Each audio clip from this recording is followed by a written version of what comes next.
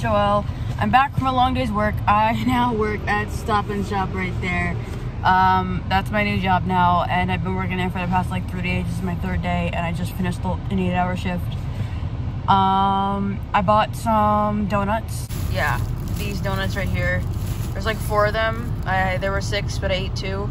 So yeah. So now I'm in the car and I'm chilling. It's my mask right here, if you're wondering what that is. And I got my earbuds in, and I can't speak correctly, so that's fun. But I apologized a lot today, and I know that I did.